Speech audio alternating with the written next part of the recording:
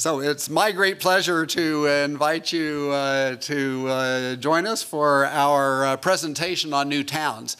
This is part of a 2.5-day program where we've invited some of the world's leading experts who are scholars on the development of new towns and the practitioners who've actually led the development of the new towns.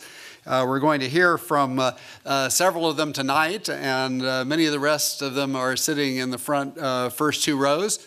And let me introduce my partner in crime, Ann Forsyth. The two of us are heading up a program that's been sponsored by Vanke China, and we're very grateful to them for their support. Ann. Thanks, Rick. I'm Ann Forsyth, Professor of Urban Planning at Harvard GSD, and as Rick said, co-organizer of a 2-day workshop and also helping him moderate this session tonight. The session tonight is actually going to be in 3 main parts. First of all, we're going to have a set of panelists with experience designing and evaluating new towns, present some case studies and thoughts. And as we transition from one to the other of these, workshop participants will ask brief questions. So we'll have a presentation, a few questions, presentation, a few questions. The panelists are Stephen KELLENBERG, a Senior Vice President at the Irvine Company in the Newport Beach office. He heads the Community Planning Group in the company's Urban Planning and Design Department, and earlier he worked at EDAO and AECOM. Paul BUCKHURST is a principal at BFJ Planning and its affiliates, Perkins Eastman Architects, and he has a very extensive portfolio of international work spanning 4 decades and including new city communities in Canada, Brazil, Egypt, China, Vietnam, the UK, US, and Saudi Arabia. Next will be James von KLEMPERER, who's President and Design Principal at Kohn, Pedersen, Fox. He's responsible for leading a staff of 550 people in 6 offices around the world, as well as working on projects at a variety of scales, including the new town. Pascaline GABORIT works for the Global Relations Forum and was, until recently, the director of the EU's European New Towns and Pilot City platform. That work has involved collaborations with new towns around the world, and she's author or editor of a number of books, including the book European New Towns. As a second part of the this session, Alex Garvin will then respond. Alex is currently the president and CEO of AGA Public Realm Strategies, and he's held prominent positions in 5 New York City administrations, including Deputy Commissioner of Housing and a City Planning Commissioner. And he has just published a book, What Makes a Great City? And after that, we'll open up to a broader set of questions. Now I'm going to hand over the stage to Steve KELLENBERG.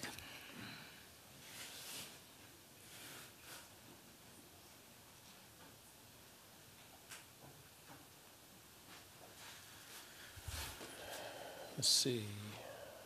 Oh, you go forward. Where do I? Just hit the green button. Green. Yes. Thanks, Ann. Our assignment was to be thinking, look retrospectively a little bit at the history of new towns in the 20th century and think forward about those in the 21st century. And my particular focus was on site planning and design. And I started by really sort of looking over the very rich history of new towns. You know, we've really been designing new towns and thinking about them for about 3,000 years, if not a little bit longer, all the way back to sort of biblical times. And when we look at them, we can kind of start to see that there are certain immutable components that they have in common. And we've kind of simplified it down to these 4, and this does seem a little bit simplistic, but at least it creates a little bit of a, frame of reference for moving them forward and talking about how these particular components of cores, connectivity, green infrastructure, and public realm might transform as we move forward in time. So a few comments on cores and centers first. Historically, towns obviously had cores and centers, and they've filled a very important purpose obviously including jobs and services within close proximity to housing. And as we move forward, especially with the advent of climate change, the importance of cores that reduce VMT, that increase local trip capture, provide the opportunity for walking districts, and let alone reduce the personal time required for daily needs, and the ability for cores to support transit need to be importantly considered as we move forward. One of the things we've been doing is thinking about what really constitutes a core. And one of the approaches is this concept called the golden mean. And the golden mean is the idea that if we take a half-mile or 1 kilometer radius from a core, and we simply duplicate the mix of jobs, housing, and services that you find in a larger regional area that has achieved a stabilization, in other words, a self-sufficient point of functionality, that we should be able to achieve an optimal level of internal trip capture and reduced VMT. The table on the bottom shows where three sort of good, better, best scenarios were developed for a district in Singapore. The middle one was chosen because it was the combination of uses that was closest to the golden mean but still aligned best with market conditions. The other thing that we've been doing is using GIS, spatial analysis analytics, and searching for the right combination of the location of jobs, services, and housing that achieve the highest level of accessibility. And you can see that, and we look at it a variety of different ways: home to job, home to retail, home and job to medical, and so forth, and actually create various scores of accessibility. And by doing this, it helps inform a decision on which of multiple planning scenarios would allow us to achieve the highest level of accessibility, and we can actually do a little calibration and start to determine a carbon footprint for a district or for a master plan. And so as we sort of pick which alternative is the best, we have a new data point now where we can be looking at carbon footprint at a very early stage in the planning and design process. Connectivity, second consistent factor in sort of looking at new towns over time.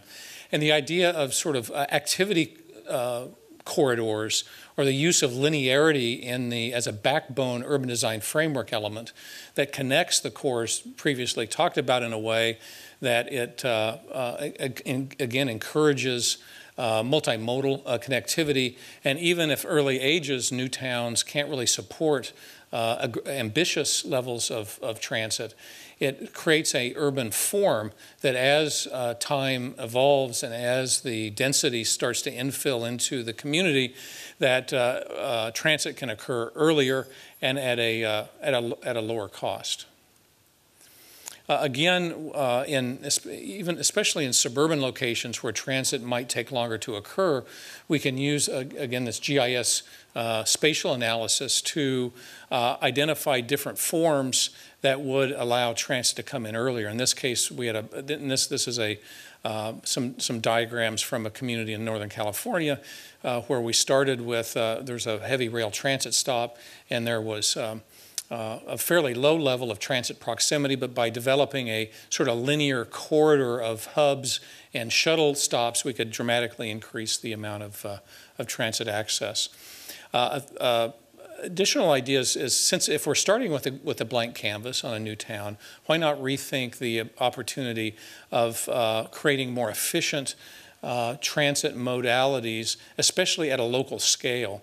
Recognizing sort of national scale, regional scale, and then local scale, could we in fact develop tighter, more called capillary systems of local transit that would be based more on NEVs or electrical vehicles, and allow a recapture of land area from the dedication to automobile and parking. This is a diagram for a district in Singapore that we were looking at. And then there's a lot of discussion recently on autonomous vehicles. We could probably spend a whole seminar just on that topic, but we're starting to think about parking recapture, higher efficiency roadway design, re-densification of areas due to recapture of parking, but also potentially the resuburbanization forces once, if commuter time actually turns into productive time in cars, does that incentivize actually lower density regional patterns? So we're a little concerned about that. Third component, green infrastructure, it's the idea of actually reintroducing both ecological valued lands and public open space into the fabric of the town in a way that maximizes edge condition and achieves the highest level of accessibility to the local population. This being a diagram for, again, in Singapore for Marina Bay, where we've created a central ecological corridor and actually adjacent to the corridor have intensified the amount of internal green space within the building fabric itself. There's a number of reasons we think it's important to integrate this green infrastructure, a number of human-based reasons, as well as a number of ecological reasons as well. There's a number of metrics in developing green infrastructure within the urban fabric. The concept of hubs and links, the habitat diversity, biodiversity, edge condition metrics, and so forth, which make it a very interesting design problem. This is the master plan community that I'm currently head of planning for, Irvine, out in Southern California. You can see the green infrastructure system that's inherent in that plan. And this is just recently completed piece of a green corridor that's linking internal neighborhoods and villages to external major natural open space. Lastly, the civic and public realm. The key piece here is to have an intentional, strong urban design structure with opportunities for placemaking embedded within that structure. We call it strong bones, with one of the biggest concepts here being that as a long-term, larger-scale project goes through economic cycles, and land uses will inevitably change based compared to original planning concepts. These good bones in this urban design structure maintains the integrity of the plan. Tongzhou, this is a district we designed that again shows a central open space concept with some iconic buildings, really creating an intentional urban design structure, and at a lower density, a suburban new town in Arizona, again with a district core, civic boulevards, a series of public formative parks and landscape interventions that create that structure. And then, of course, the spaces that fit into that system need to be very thoughtfully designed. I think we've probably, especially in the last 30 or 40 years, not given enough attention to the character of public space. And as we have shifts and generational shifts in the population and shifts in preferences, these spaces need to be designed so there's lots of flexibility to adapt to those generational and demographic values. All of this in our minds leads to, hopefully moving those four components forward in time into the 21st century, and using sort of Maslow's hierarchy of human needs as a little bit of a guidepost for trying to allow new communities to reach a self-actualized mode where people can really achieve their highest aspirations for individual human development. Thank you.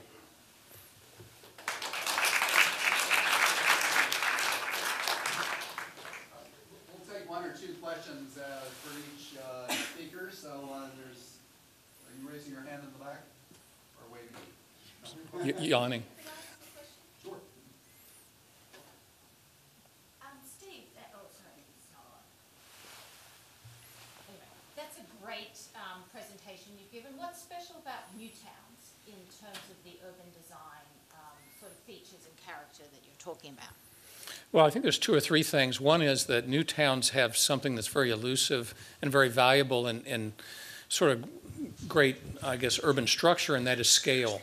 When you have a large piece of land, you can do things with scale that you can't do with smaller incremental developments. You can do things with amenities, you can do things with parks and open spaces. There's just more capital that can be invested in creating a sort of a higher quality, more layered and nuanced set of urban places and spaces. The other thing, and this seems a little contrarian, but our practice has shown, and that is actual ecological values, that the larger sites, especially, and this sounds really contradictory, located close to or around sensitive environmental areas, you can actually use the development of the projects to actually preserve and enhance threatened ecological areas that incremental development has a very hard time doing.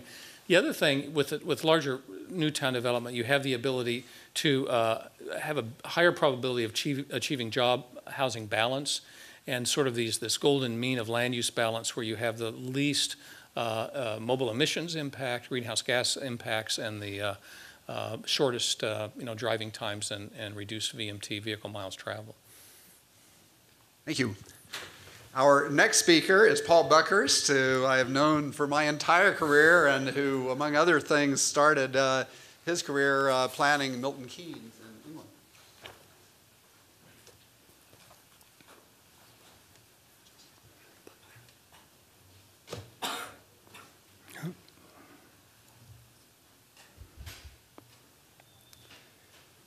The Newtown examples I've selected represent, in a way, a kind of overview of contrasting issues and opportunities. They involve very different timeframes, they represent very different environments, and they certainly represent very different scales. I'll begin with Milton Keynes, which was really my first serious experience in Newtown planning.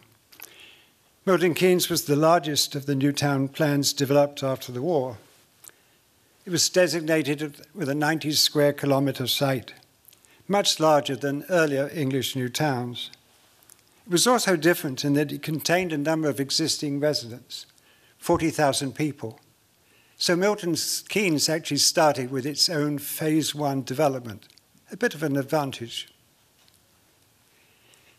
Key features of the plan really evolve around this idea of producing a flexible open plan, very much in contrast to the concentric plans of earlier English new towns. A 1 kilometre grid of roads defined approximately 100 neighbourhoods. There was very much a focus on low-rise development. In fact, our report stated that no building should be taller than the mature trees on site. This focus on green space was also echoed by setting aside about 38% of the land as green, recreation and open space. A goal that was reinforced by the corporation that has now developed about 180 miles of separate bikeways and pathways separate from the road system. And in fact, they boast of the fact that they've planted 22 million trees since 1972 in order to help establish this green environment. This just shows you the open character and quality of the existing city centre. The current population is now approximating 240,000 people, close to the perceived total in the report. But recent government proposals now intend to expand the site by 20 square kilometres. This will probably involve a further population increase, adding up to about 375,000 people.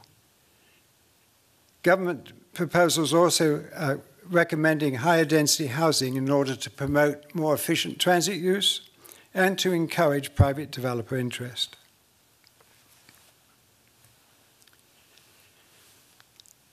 In moving to Hanoi, we've got, again, a very different scale.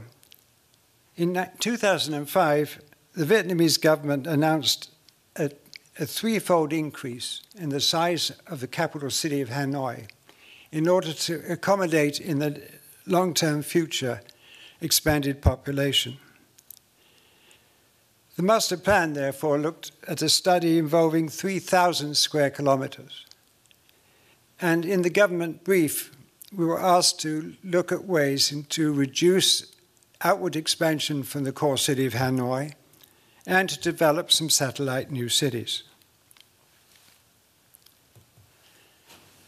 The master plan is focused, in fact, on preservation of existing agricultural land, shown in green here, which forms a major green belt, which in turn will curb outward expansion from Hanoi and separate the core city from 5 new satellite cities. These vary in size from 200,000 to 5,000 people, and they will be self-contained as far as possible with a specialized focus on function and character. The 3,000 acres of land, 70% is designated as conservation land, not only to preserve important rice production, but also about 800 small craft villages that will remain in this area. Obviously, an important part of this plan concerns adequate road and transit connections linking the core city to these 5 satellite new towns, and that, in conjunction with the preservation of open space, are key issues in the long-term implementation. Fortunately, the Prime Minister designated the plan as part of law, and given this is Vietnam, I think we will be ensured that most of the fundamental principles of this master plan will remain. Jumping to a different scale. This is a study in Jinan, Shandong province in China, which was proposed as a small new community in the year 2002. The 5-kilometer site lies to the south of the city of Jinan, which then had an existing population of about 3.5 million residents. The undeveloped site was characterized by steep topography, particularly a series of hills to the south of the property. And it was the environmental constraints that formed a major framework for the master plan shown here, where the hills were preserved as major open space parks for the local community.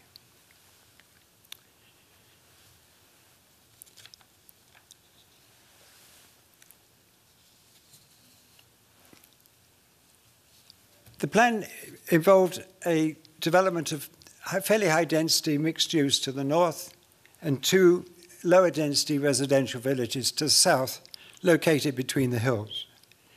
Preservation of the natural features obviously included the hill areas, but also a linear green park, which really kind of acts as a zipper between the high density development and low-rise housing. The town has been built out within a 10-year period, meaning that an average of about 4,000 housing units were constructed every year, more than twice that achieved in Milton Keynes, for example. A battle over preserving the 2 hills led to a compromise where much higher density housing was eventually developed in the 2 residential areas. Over 50% of housing units are now within high-rise towers of between 25 and 30 stories. And the average density is approximately 20,000 per square kilometer. This shows you the mix of high-rise towers, some mid-rise, and a portion of that linear park. Taif in Saudi Arabia is an ongoing study and is part of the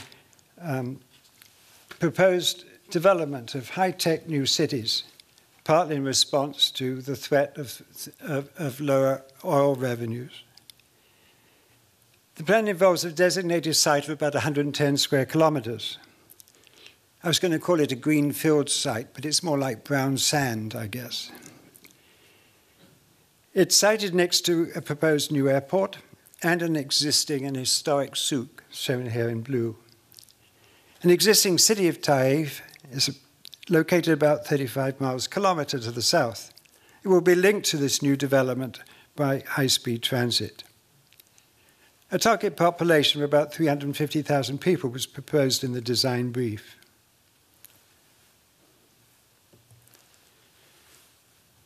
The plan really is focused on a series of what we call multi-centers, a development of about 50 neighborhood cells, each containing between 4,000 and 6,000 residents, with each cell providing a local mosque, school, and recreation facilities. These cells then are clustered to form a series of larger neighborhood centers, and then those centers are overlaid by 5 much larger employment centers shown in the bottom left of this slide. Proposed housing focuses on low-rise, high-density development with a probable density of about 7,500 residents per square kilometre. 2 existing wadi provide key opportunities for a desperately needed green landscape between this new city. In summary, I think these 4 examples are probably much too diverse for me to be able to draw any generalized common design features or characteristics. But in terms of lessons learned, I think I could say 2 or 3 things. First, recognition that new town plans inevitably change and will need to adapt given the unpredictability of future market and political conditions, Milton Keynes being an example, for example. One can just try and give the plan a good start. In terms of design, I think there are 2 common features that I try to emphasize in this very brief presentation. The first, preserving as much as possible existing natural landscapes and complementing that with a new green framework. And secondly, mixing land uses, increasing density, encouraging walkability, providing for transit operations, all contribute to the goal of reducing dependence on the private car. Thank you.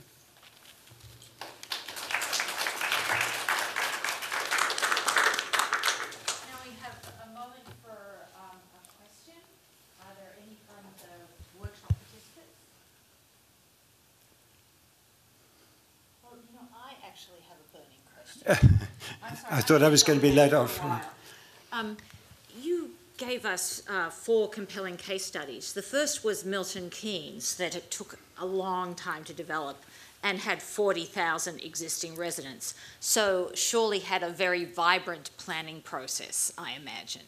And the last 3 were places with much more centralized government where planning is perhaps more able to be done by fiat. Is that the future? Or, yes, is that the future? It may be the future, perhaps, for developing countries, and it certainly, I think, is true in Vietnam. Vietnam is, in my view, is probably a kind of 20 years behind China in terms of its development sophistication. But there is some enormous strides being made in terms of illustrating where new development should take place in order to combat the sort of increasing migration into urban areas. Well, so thank you very much. We are now going to get Jamie to come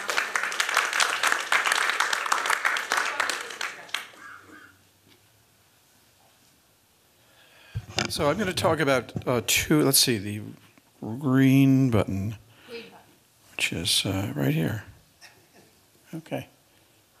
Okay. Yeah, I'm going to talk about 2 projects primarily, and they illustrate, I think, some of the points made by the previous speakers about getting a start, but not always understanding from the beginning what the sort of needs required by the market changes or changes in technology, demographics, and hence the importance of flexibility. So I'm an architect, and I work in a firm where planning and architecture sort of mix together. I'll skip, that's an attempt at humor, but New Yorker magazine. Okay, at least it was tailor-made for this gathering.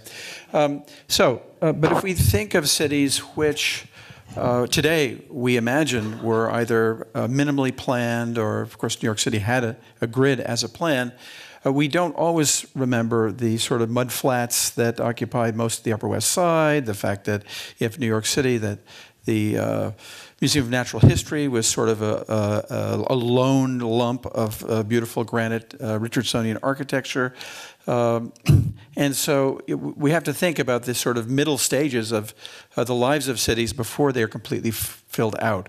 Of course, St. Petersburg is a good example of a city that grew very, very quickly, and so it didn't have that sort of long-term adolescent stage, but still, it came from nothing. So the first project I want to talk about is one which our firm got involved with in about 2002 as planners. It was a tabula rasa, or is a tabula rasa condition with which the city began in Korea, outside of Incheon, being itself a kind of edge city to Seoul, near the airport. So ostensibly a kind of logistics city, which was meant to be, and here's a rendering of after the first year or so, what we proposed.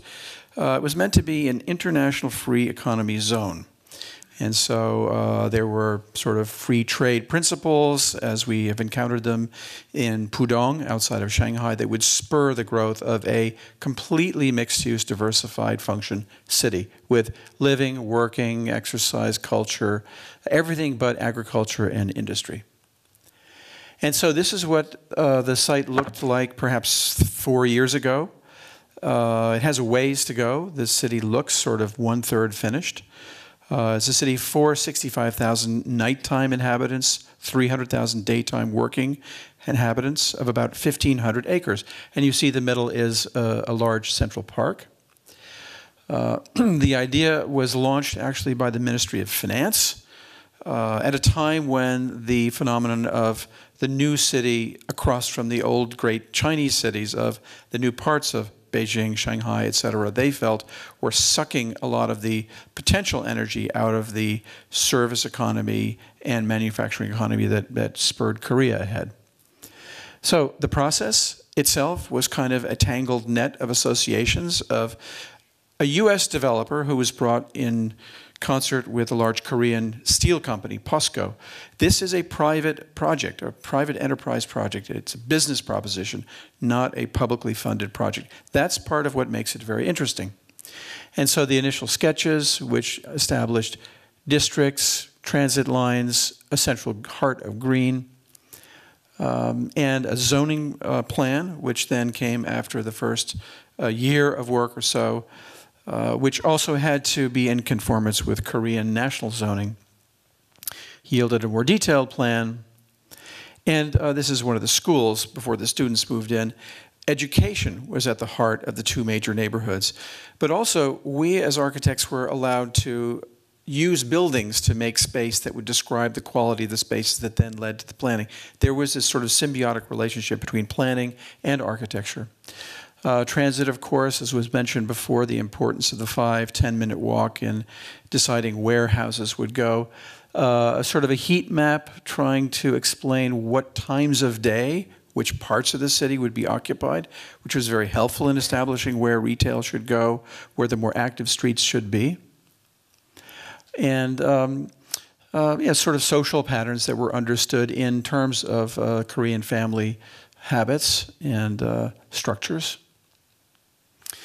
Now, it is the sort of standard of Korean new town planning, and there are plenty of zones outside of Seoul that would qualify as new towns, are full of soldier buildings made in a row, which did very well to accommodate people when housing was desperately needed. But today, the idea was to introduce a kind of diversity of space, which then led to a kind of analytic process of understanding how housing blocks could allow for edge and center. And this is an example of one such housing development, again, before the people moved in, of tower and base. Canals were a very important part of the city. Here, a whole district of 1 kilometer long was made around a canal, half of which is a usable canal, half of which is just for sort of picturesque purposes. But it gave us a way to make a completeness out of something that was otherwise underway. It's sort of like a stage set. And there was a big environmental program which had to do with the way water is used and recycled, black water, gray water, and drinkable water. A park in the middle was made as a zero gardening, zero watering park. There are cisterns below the park which allow water to come only from the zone which is to be watered. And then there is also a pneumatic trash system. One of the speakers before talked about the importance of a large project being able to redefine the underpinnings of cities. In other words, with scale, you could sort of do anything from afresh. And this works very well to bring trash to an anaerobic digester in the middle of town where energy is derived from the trash. And again, buildings, this was in the convention center that was sort of the symbol of free trade being the theme of the city as a free trade zone. So the second project I want to talk about actually grew right out of this circumstantially because the Chinese government heard about Songdo, and then in Hunan province, right in Changsha, right next to Changsha, came this opportunity to design a new town around a piece of land that had been a lake that Mao drained to make farmland and now needed to be made into a lake again because resiliency issues, the flooding of the Changjiang River, required some relief from flooding. And so this is an idea for a town which had 8 districts, and of which this sort of radial planning made a kind of efficiency of a core of commercial radiating out to little neighborhoods. And so we did various studies of the time and distance economies of travel. This is an aerial photograph of where the city is, let's say, a few years ago. In other words, the plan has been implemented, not with such sort of close architectural focus. So in the beginning, you see the government had decided that, first of all, cities back in post-Deng Xiaoping area could and should grow along the coast. But at this point then, with Hu Jintao's statement about harmonious development, there was a drive to bring a larger amount of development back into the interior of the country, and in particular here, this Hunan province location. So this Meishi Lake project had its green, or has its green network of both radial and patch-like zones of green. And then you see the little dotted lines that go through the water. Taxis and water travel, very important part of the idea of using the open space efficiently to move around. And so then there were networks of movement, but of allowing the various functions to be mixed, basically, per each of these 8 zones. So it's a mixed-use cluster kind of development as opposed to a large district development. This shows a cordon of green that goes through the city. We called it a green river. Actually, there was a zone where water could come during flooding, but it becomes a kind of riverside park for the whole city, looping around. And you see a section. There are bioswales that are intended to purify the waters that comes off the tarmac roads and other places of the city. And then water also provides, as it does in many parts of other areas of China we worked in Jiangsu province, but also here near the Changjiang River, to allow water and housing to sort of have a synergy and a symbiotic relationship. Skip past this. And then a retail district in the middle where the normal principles of zoning were violated to make a higher density that usually we're used to in medieval cities, but gives a kind of a place to be in the middle of the city. So, of course, water engineering, again, like the Songdo City example, and waste engineering, very important. We did learn some lessons, I think, from the first project. And this shows you a little bit today of where that development is, what it looks like from the ground, preserving a kind of picturesque nature of the lake in the middle. So finally, just one minute more, I want to say something about an area of practice which we are now very keen on, which has to do with data analysis and of bringing GIS into a next level with some sort of a think tank of students who came from Columbia. And this is being applied at the scale first of buildings, then of neighborhoods, larger districts, and then eventually, we hope, to cities. It has to do with optimizing sun exposure, some of the principles that have allowed us then to apply it to zoning, and we're advising New York City Department of Planning to help them to rezone certain parts of town. But eventually, this sort of performative analysis, and you could see here, applied to a neighborhood in Earl's Court, which we are designing the whole of, again, not exactly a new city, but a new piece of a city to take real estate values, sunlight, air, and a host of other factors, and to start to use them in ways that serve us as a kind of visual tool to work with public officials and also to analyze for ourselves what makes a better urban fabric. And this is then finally an image of most of the center of that picture is to be built as Earl's Court with the developer Capital and Counties and design from our London office. So those are a few examples. Thank you.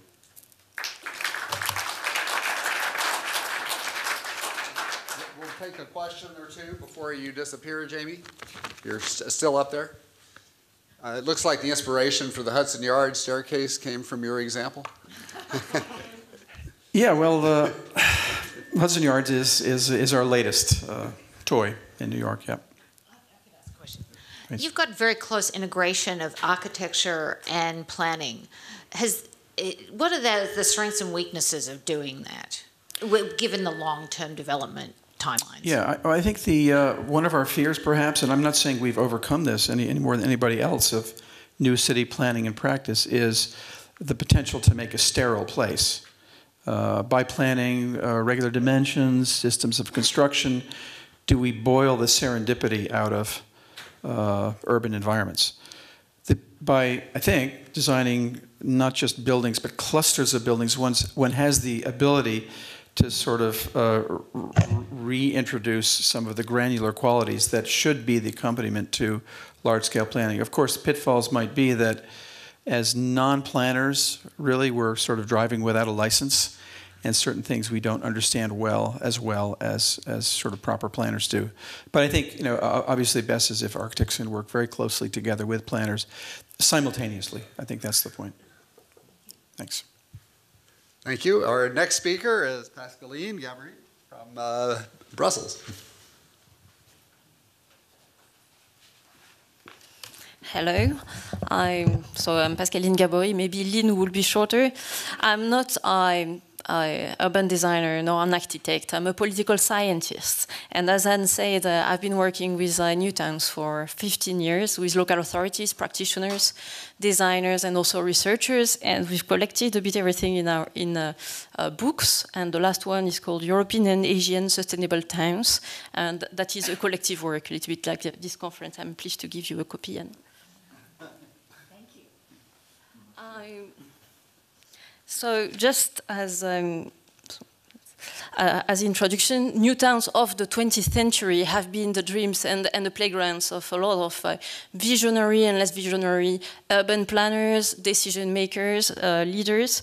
And they did not come as ideals, but they came with pitfalls, difficulties, challenges that were linked to the difficulty to build something from scratch, but also difficulties in land acquisition mechanisms, in the fact that lifestyles change, in the fact that it's not only about urban planning, but it's about creating a sense of community, a good image for the place, and that it was difficult to attract sometimes first inhabitants and first residents to keep and attract retail and to create mixed-use planning. So a lot of things have created more or less successful new towns in the 20th century, but we can have, let's say, key lessons of new towns that are very interesting for urban planning in general, that these new towns were really, of the 20th century, conducive to innovation.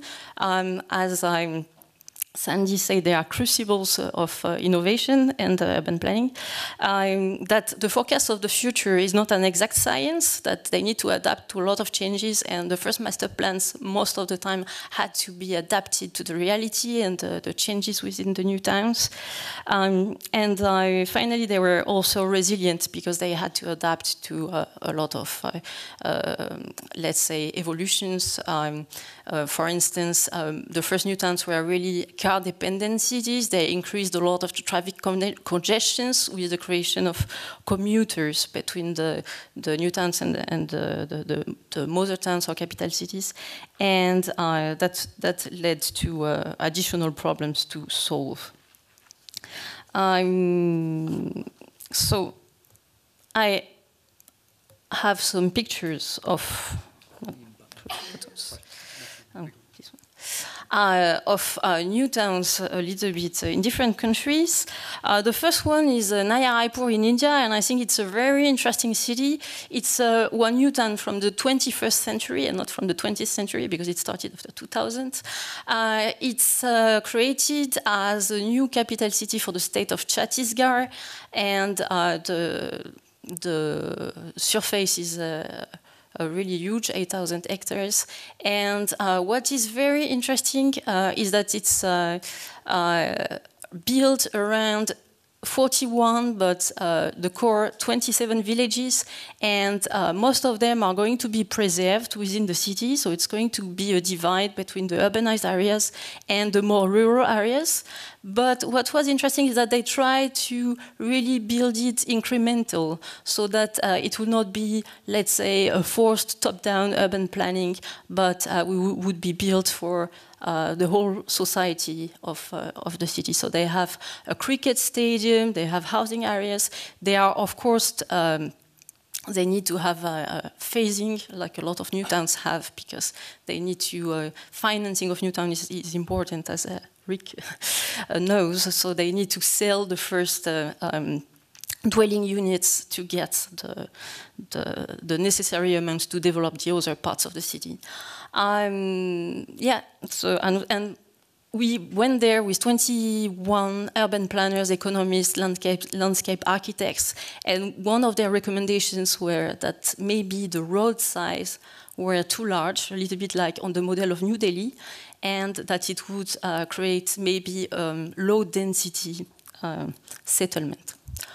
So here, so these again are some parts of Naya Raipur. These are the new construction areas, and here you have also residential housing. And they also invested a lot on tribal arts, because that's also one of the characteristics of their region. And they wanted really to be part of this new city, not to be only a modern, copy-pasted style. Now there are pictures of new towns around Shanghai. As you may know, Shanghai had a program of one new city and 9 satellite cities, and each city has a different pattern.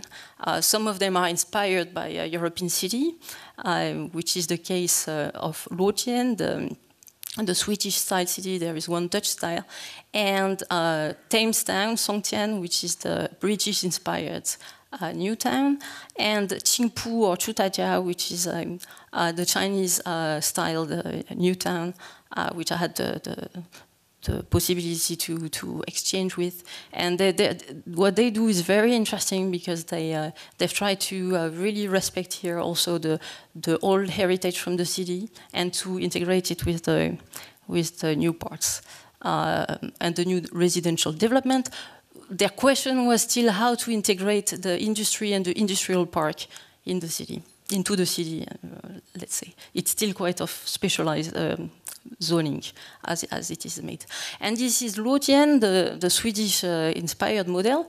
So the first year I went there, I was really surprised. I thought, well, it's really copy-paste from a Swedish style. So it's a Swedish company, Sweco, that has made the city center. I was not really convinced it would create really an interesting new town. But then the year after I came, the metro connection was built with Shanghai, and it started developing. And the year after, in 2013, they had even the Chinese Urbanization Forum there. And as you see, it's quite developing. And what was very interesting is that restaurants, retails just popped up in the streets, and it really makes the place. So now it would be probably a good city to live in. And they have also public spaces and amenities for leisure for the weekends for people from Shanghai also to come to the city. Then one European example, Basildon. Basildon was built in 1946. It has a population of 100,000 inhabitants almost. And it's a little bit illustrates the fate of British new towns that were really ambitious from the start, very visionary, but in the 1980s they had budget cuts and they had to, let's say, survive this crisis and to invest in attracting a lot of businesses and industries to to be performant and still attract residents. Still, it's an interesting city, although you see some social housing is a bit, it need to be refurbished. And this is my last slide, do not worry. Finally, a new town also in Egypt, New Fayoum, that is 100 kilometers southeast of Cairo. And what I found interesting about New Fayoum is that it's an entirely ghost city at the moment. Although it was built, the master plan was very interesting. It was a mixed-use development. The construction started. They even have sport facilities for the residents. But because of also the situation there, it was difficult from a governance model to find the first residents to come to the city. And there are, fortunately, other examples in Egypt that are much more successful. But I wanted to show this one because that's exactly what you wouldn't like to have as a new town, is to have a ghost city, because then you increase the pressure on the ecosystems and you just do not have the benefits for the population. So, and there are these ghost cities not only in Egypt, but we have even around Madrid in Europe, we have also a project that stopped because of the crisis. So this is something that maybe we could think about. Thank you. So is this a ghost city now because, put it back please. Is this a ghost city because it was too far away or because it was stopped in the middle? Yeah, it's because I guess the question of the state in Egypt is that it was a top-down project, and there it was maybe not as accepted as the existing city Fayoum, which was located nearby, and also because you don't want to be the first resident, I guess. Right. You know, you need first families to move there, and then maybe other ones will follow.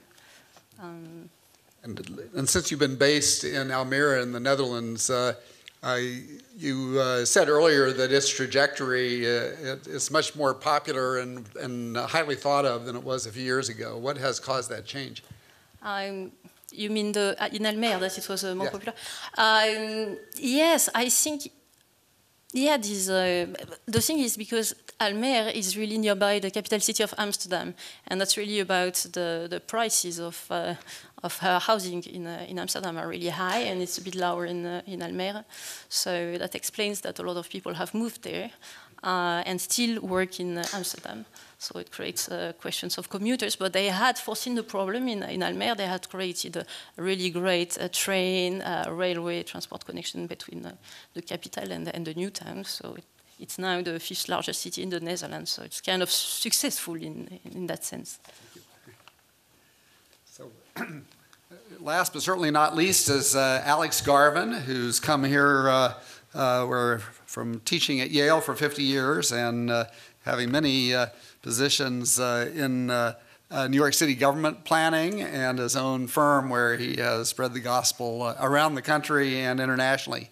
He has just published, is this like your 8th book? No, but... So we have flyers. Actually, if you take this flyer, you can get it at a great discount. It's only $32, and I've actually been reading it with great interest. It's entitled, What Makes a Great City? And it's absolutely fascinating as to the examples throughout the world of cities that he has visited over the years many times and how they have matured and what makes them so great. Alex, you're going to give a commentary on what you've heard, and probably your first lecture ever without slides. That's true, as a matter of fact. Can we have the lights up, please? I was struck by one of the things that Stephen Kellenberg began with, and that is, how do you evaluate whether one of these new towns is successful or not? And in the beginning, one of the things that he raised was measurements that you could actually take. The carbon footprint, for example, would be one. There are a lot of these kinds of measurements that you can make. What is the rate of illness? You can compare one town with another. I'm more interested in qualitative questions than I am in measuring the specifics of the exact acreage of open space. For example, who lives there? Is this a place with an equitable distribution of the new town to different income groups? Or, let me ask another thing. What about beauty? We have been looking at designs from architects. Are they beautiful or not? Is this a place that you'd like to be? Is it comfortable? Would you feel comfortable being there? And the designers have to be able to predict that. Again, Stephen Kellenberg gave us 4 criteria to use, and I want to pick one of them, the public realm, mainly because that's the main subject of my book, What Makes a Great City. He never explained how do you judge the public realm? And from looking at the images that each of these designers presented, it's very difficult to tell what the quality of that public realm is like when you get into it. This is especially true of the last set of photographs. I was looking at Egypt and thinking, would I want to be there? And then you tell us that nobody lives there. So I propound in What Makes a Great City 6 characteristics of a great public realm. The first, it has to be open to anybody. Is it really open to anybody if you can only get there by automobile? The second is, it has to have something for everybody.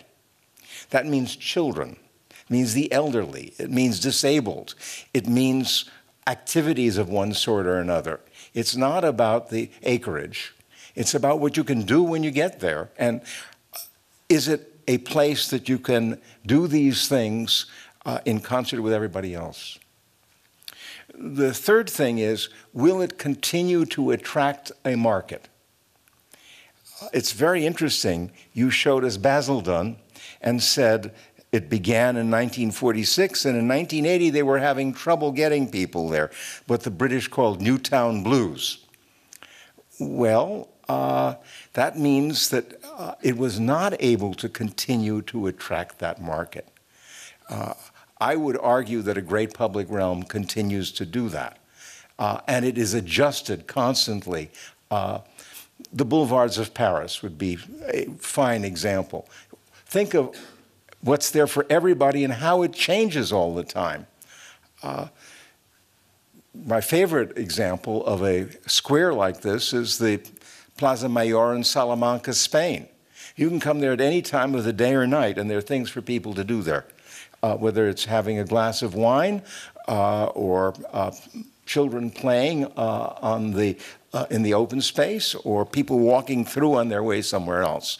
The fourth thing is sustaining a habitable environment, something that each of the speakers began to talk about, usually in how much open space there was. A habitable environment has to do with the temperature, the amount of sunlight and shade. And what you can do in India is very different from what you need to do in rainy Britain. And how you deal with this becomes very important. You showed, Jamie, St. Petersburg. St. Petersburg has a very visible structure. And the public realm has to provide a structure. Everything focuses on the Admiralty Tower in St. Petersburg. That's a very different structure, say, from Vienna, which has a Ringstrasse. And those are public realms, streets. And finally, can you nurture a civil society there? Can people get along together in that place? Some of the images we saw don't look like that happens easily. So I ask myself, first, How do you measure the success of these towns? And the second thing that comes to mind was a picture that Jamie von Klemperer showed at the very beginning. It was of my hometown, New York, and it showed a 19th century view of a street with houses on it that later in the 20th century has apartment houses on it. And that is one thing that goes on in towns and cities all the time. They do not remain the same. They change. And one of the things that struck me about all the presentations, except to some degree the last one, are these places that will be able to change easily? What are we doing to examine a new town that will look differently 100 years from now, where the needs will be different? Many of you were not here, but the people in the front row were when we were talking about Columbia, Maryland, a planned new town that was begun in the early 1960s. And I asked a question during that time about the retail commercial spaces there. And they're not the same. The stores are different. In fact, some of them have been torn down. New apartments are being built right now where there was once a commercial center because they need more customers to survive. So I would say that when we try to evaluate planned communities, we need to think about this in terms of time and in terms of human qualities, not just geometry, acreage, and site plans. Thank you.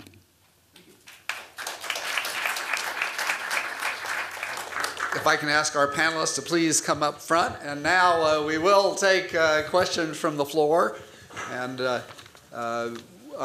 if you have a question, if you would speak into a mic so we can get you on recording.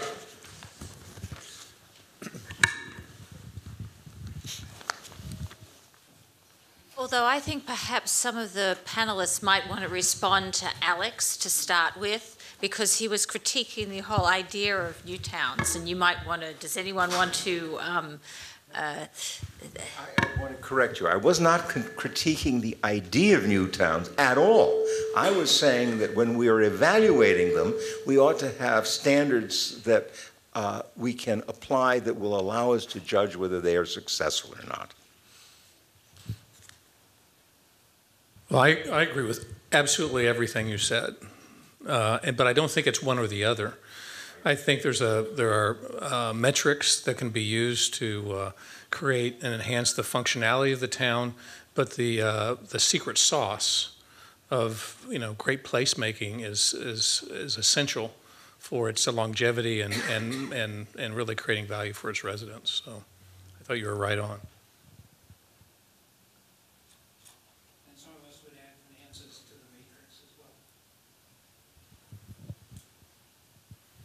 No, I see a lot of students, so you've never been shy before. But just also, if I can add a comment, I think it also depends on the needs of the new towns. Why do you build it? What is the project behind? I mean, is it because you have urbanization and demographic pressure? Is it because you have customers? It can be also like you have people wanting to live there. Or is it just, a technocratic project, top down, I would say. So Professor PEISER knows his students well, never shy. As one of the mice that ended up living in a new town, I lived in the Woodlands, Texas, through high school and whatnot, and lived in both the new and the old section of the Woodlands. How much do the new towns have to be maybe parasitic in a way in their infancy to draw in new people? And how do a lot of new planners think about that parasitic nature that new town starting out needs to be? Because they draw these beautiful plans, but they can't support those beautiful plans right off the bat. And just to clarify, you mean parasitic on its region? Well, like Amsterdam, like with the Muir in Amsterdam, or some of the other ones that kind of were close to Shanghai or Cairo. how dependent are they on their larger host to draw in new people? I don't know. Or on jobs. But if I could say that slightly differently, do we find any successful examples of the Greenfield new towns as envisioned by Ebenezer Howard? That's a very good question. Yeah, I think they're really, the towns you mentioned, they're really dependent on the mother city or capital city in the way that for jobs, first of all, even if they try to be, they have the jobs housing ratio equal to 1. And secondly, because of activities and you know, regional special planning. And about the greenfield cities of Howard, I think for me it's a very good question, and especially if you look at Eastern Europe, there were a lot of these greenfield towns, and they've been successful for a while, but now they are also shrinking cities, losing inhabitants, and that's also questioning a little bit the model. And I think the other aspect here is that there's clearly, I think, some advantages in if one can select a new town boundary which already contains some existing development. And I cited Milton Keynes as a particular example. Then you have an existing core of residents and hopefully a range of community services that can be expanded and built on to satisfy new residents. Just, I would bring up an example of built by the sponsor of this program by Von Kerr in just outside of Hangzhou. And just to point out that I think we all know that the demographic growth, the huge boom of this recent period of Chinese growth allows Hangzhou is a big city, of course, and shouldn't overrun its West Lake, which is the great heritage site of China. And so Von Kerr's town of David Chipperfield designed residences and some chapels and landscape seems not to be a parasite because the host is so robust. In other words, there's so much being built in Hangzhou already, then it's more of a release valve than it is of a parasite. And I think it's a very beautiful town, this sort of leafy suburb of Hangzhou. I think it's important to make a distinction between new towns planned by governments that have a public policy of settlement. If you look at the Soviet Union in the first half of the 20th century, they were opening new towns across Russia because they had not just to absorb an agricultural population, but they wanted to settle certain areas. If you go back to France in the 14th century, you will see the Bastide towns were to settle the border of Spain to protect France from invasion. Israel has been doing settlements on the West Bank. And there are many reasons that governments may choose to go into green fields where you cannot be a parasite, as you put it. In market economies, on the other hand, you have no choice because the customers have to come from somewhere. And if you are not paying attention to the customer base and what it is looking for, you're going to have a failure on your hands. You will not be able to fill up the town. So, Adam? Thanks for these wonderful presentations. So I had a question about social mix, and that's social mix both in terms of life cycle, so different age groups, as well as affordability and income mix. So I know a lot of new towns were built, in the UK or in the US, even Levitt towns, to deal with baby boom and big demographic pressures related to child rearing.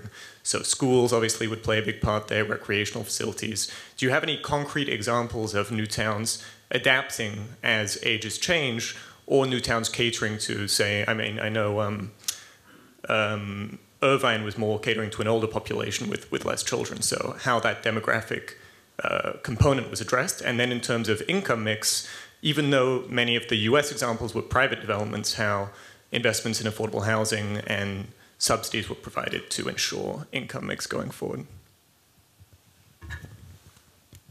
Well, Thank you. I think I would give the Scandinavian new towns model for this question. Both in Finland and in Sweden, they've built these socially mixed new towns. For instance, Hässelby, Vällingby in Sweden, where they try to adapt all the buildings for the elderly people, so they had to change the building structures to add lifts and elevators, obviously. Also, in these Finnish new towns, they are a mix between, let's say, the public new towns and the private new towns, in the way that they have also a board of directors. And they're really community oriented, although they get a lot of public funding through the taxes, etc. They also try to have a good social mix among the population. That's one of the best examples, although the planners are not really, let's say, satisfied with the results. They would like to have more even social mix. What we found in the more successful new towns, including Irvine, is that there was actually a very intentional effort to create as much housing product segmentation as possible, ranging from, at any one time during sort of the, I would say, during strong market periods, as many as 15 to 20 different housing types all under construction at the same time, from affordable housing to workforce housing to condominiums to townhomes to small lot detached to medium lot detached to large to luxury. And then overlaying that, a very strong educational infrastructure with some of the best schools in the country, as well as a university. And by the way, the question about the parasite thing, one approach to that is what we call inducers. And if the early age stages of a community are not very strategically designed to try and bring in jobs. And for instance, in Irvine, there was a University of California, Irvine was brought in. 1,000 acres of land was given to the state for $1 in order to create a major business park was initiated next to a regional airport. And so that there has to be a lot of creativity to sort of create inducers for job creation. Otherwise, it resorts to a bedroom community. And there are thousands and hundreds of bedroom communities around because they couldn't figure out how to create that early inducement of jobs and employment and institution to create the balance. Could I just add, when I wrote a book about Irvine, Columbia and the Woodlands, it was part because they were good examples of this, but for them, having some social mix actually, as Steve said, really helped their sales. They had to capture a large part of the housing market in the region, and so having a variety of types would let them do that. Also, having workforce housing allows you to attract better employers to your industrial land. So because it's part of a larger sort of package that you're providing, and so the sort of the scale that new towns work at allows them to do that. And when I looked at actual certified affordable housing, each of them had a lot more than you would imagine, although less than we might hope. One of Irvine's problems was it was beautiful. And so I'm actually pretty good at picking affordable housing, but I had not known that some of them were actual affordable units.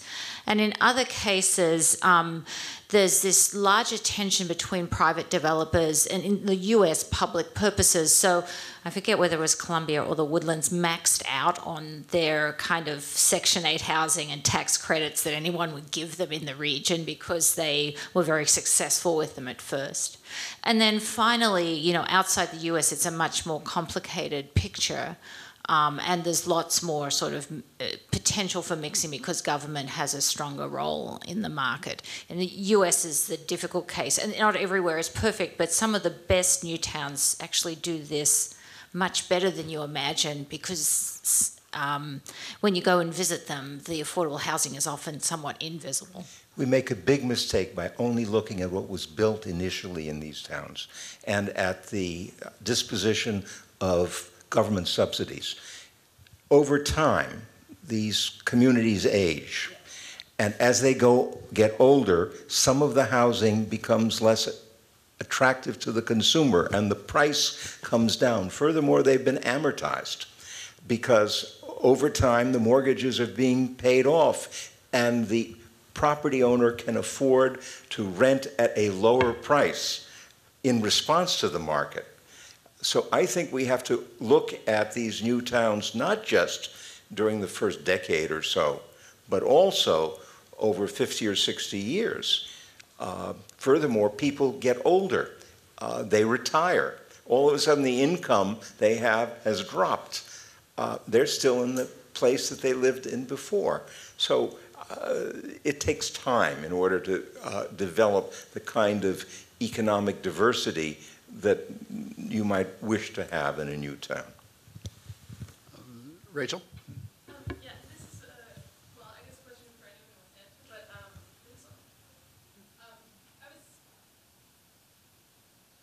I was struck by what James was saying about the danger of creating sterile environments.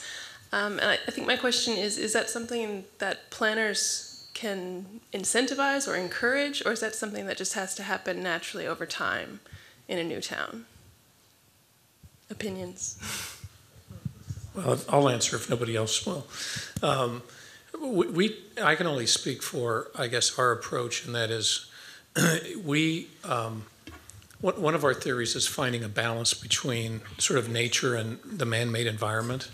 And if you look at even projects that are brand new, the amount, there's 2 or 3 sort of immutables that they have. First of all, they always have people gathering places. Well, it doesn't matter what it is, whether it's a school, a shopping center, an office park, there are outdoor spaces for people to gather that are human scale and are appointed with comfortable furniture and movable furniture and things that we've learned over time people really look for to be comfortable congregating, small groups, mid groups, large groups. The other thing, we plant more trees than you can imagine. And we don't plant little trees. We plant really big trees so that there's a maturity to the landscape. And part of it comes from this real belief that people are drawn to nature and drawn to the natural environment, and that if we can create a balance between the natural environment and the urban and the built environment from the very beginning, that it will create kind of a more comfortable framework for people to be in. And the last thing, we try and really take our streets and our spaces and create human scale by, again, we pull the sidewalks away from the streets, we put in planter strips, we put stoops on the buildings, so that they really feel like there's a humanity, to the environment. And we do, and we're lucky because a lot of what we do, we build ourselves. So we can have control over that and do it in a manner that we, is trying to achieve those humanistic goals. I would add, in response to your question, because we served as architects as well as planners on this project, we were sort of victims of our own rules. And so you write rules of zoning, and new towns have such zoning codes, so do existing cities. And sometimes those make for some very good kinds of urban space or logical arrangement of buildings, but they can also be very limiting, I think we all know. So most zoning codes change over time. And so we see in New York the 1916 zoning, the 1961 zoning, and many changes in between. In a new city, if it's built so quickly, I think the issue is there sort of one way of doing things that then doesn't allow for the varieties that we love in cities? So one thing we did in this, in New Songdo City, which this part actually hasn't been built yet, but was to prescribe one zone. It was a large kind of a triangular series of blocks where there'd be no rules at all. So it was sort of like, it was meant to be a market zone where all kinds of crowded buildings could create little passageways of interest. Sorry, but it was but it was a sort of a market area. So this would be, for those of you who know Seoul, it would be like Insadong, which is that's a beautiful area. So not the high rise. The big developers need the rules. But anyway, I think that is one thing one could try to do, is just have kind of off-limit zones. We're almost out of time. I'd like to ask each of the panelists to reflect back on their long careers and pick one mistake made, lesson learned that they think informs future new town development? I'll start because I'm probably the oldest. I think the lesson I've learned is that the beginning of a new town project, you say, wow, how exciting. Big new area, green fields. I'm going to plan the hell out of this. Over time, I've learned that things change dramatically after the first 3 or 4 years. So I think what I've learned is to try and make sure that initial decisions, A, allow for flexible futures, and accept the fact that there will be significant change. And so make sure your first step at least is the good one, even if others change it somewhat. So for me, it's been a sort of lesson in trying to reduce egos and accept fact.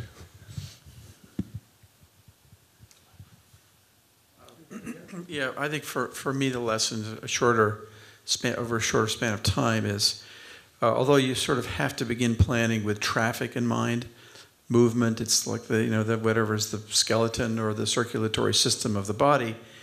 But the lesson I've learned is don't let traffic engineers shape your city more than they should, which happened to us in Korea, where we wanted 4-lane roads and they were 10-lane roads because the national system made them be. But we all know some of the best cities that we love to occupy are cities where traffic actually doesn't work in central zones, and therefore people have to walk. So if you were to replan Siena with traffic engineers, it wouldn't be Siena.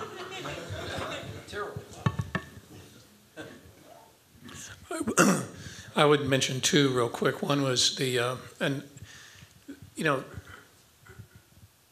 communities that have done the best, cyclical timing has been critical to their success. And sometimes it's just luck. Sometimes it's foresight and discipline. But if you're starting a major new project, starting at the beginning of an upcycle of an economic cycle can make all the difference versus the alternative, which can make all the difference in the other direction. And part of that, and that relates a little bit to this idea of a urban design structure that can stand the test of economic cycles, because no matter what you think, whatever your plan looks like, it's not what's going to get built. Something else is going to get built, but if you have integrity to the structure of the plan, that will sustain and carry the project through. And then the other thing really has to do with, and it has a little bit to do with this public space issue.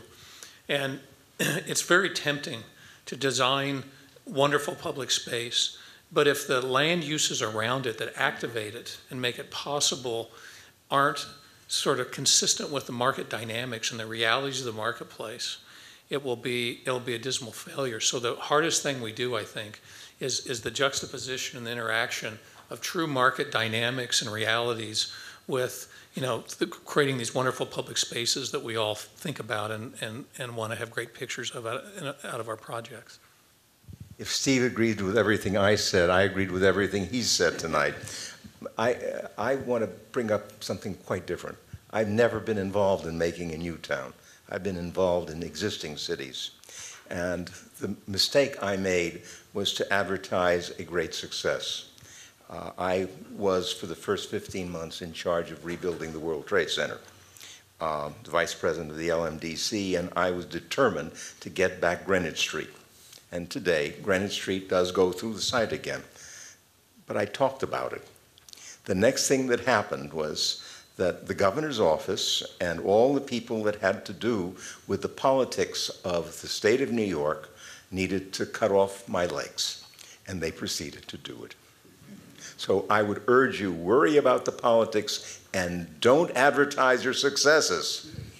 And I'd like to make one observation that I've learned having studied new towns for an entire lifetime and being interested in the finances and frankly why they so often go bankrupt, at least to the first owner. And the lesson there is that you really can't have any debt at all on the land. If you are carrying and having to pay interest carry on the land, it's almost impossible to see it through to the point where you reach positive cash flow. Anne, would you like the last word? Oh, Pascaline, do you have anything to? Oh, I don't have a lot of things to add. I think we've covered a lot of points. Care dependencies, no residence engagement, not enough green spaces that is used by residents, integration of environment, reduction of the pressure on ecosystems, more regenerative cities, a little bit like Steve develops in his presentations with green infrastructure. So there are a lot of things, and as you say, the governance and the political projects are also important to take into account. But what has been done in the past, in the 20th century in Newtowns, has been done. So most important is probably for the future that I do not forget the old Newtowns neither, so that they keep going as well. Well, I'd actually just like to thank you all for a very stimulating discussion, and I'd like to ask the audience to join me in thanking them again.